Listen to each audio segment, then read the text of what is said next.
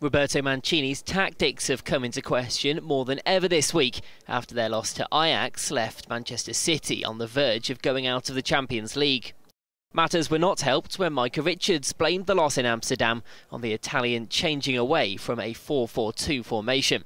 But despite that criticism from one of his players, Mancini is convinced his team should have adapted to the change.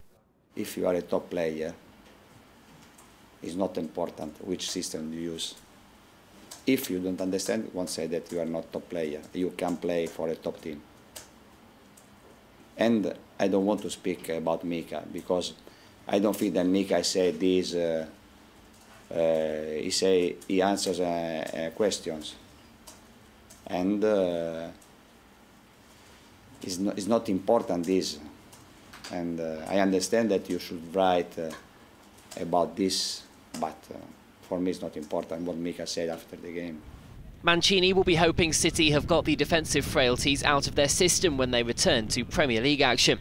They face Swansea on Saturday, but Mancini admits the domestic season will be more forgiving if his sides make the same errors. We continue to concede many goals, and in Champions League you can concede. In Premier League, you can concede because you have a chance to recover, because the season is long. Also, if you lose one game, you have a time. In Champions League, no. In Champions League, if you have a chance to score, to close the game, you should do. And we didn't do this in Amsterdam.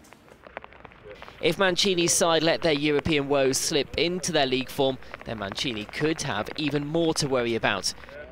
If City lose to Swansea and title rivals Chelsea win, then they'll find themselves 7 points off the top.